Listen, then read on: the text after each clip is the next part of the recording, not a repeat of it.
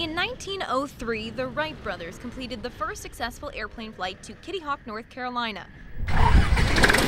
100 years later, a Rhode Island teacher, Ross McCurdy, took off for that same location in the first ever biodiesel-fueled flight in the United States. I think this is a shape of the future. McCurdy takes it upon himself to ensure projects like this are the shape of the future.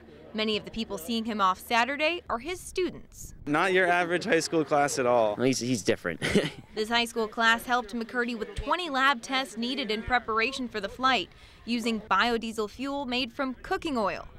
McCurdy offers new meaning to an applied science class. Here's where some of the chemistry and some of the science can apply in real-world situations, so it's fun to do that. This isn't the first time Mr. McCurdy's class participated in a project of this nature. A couple of years ago, they took this truck all the way from Providence to California on biodiesel fuel. Not the first, not the last. Like solar panels. I'm doing a senior project on that. I'm going to put solar panels up in my shed. McCurdy hopes this lesson will stick with students well beyond the classroom, inspiring them to get more projects like this one off the ground.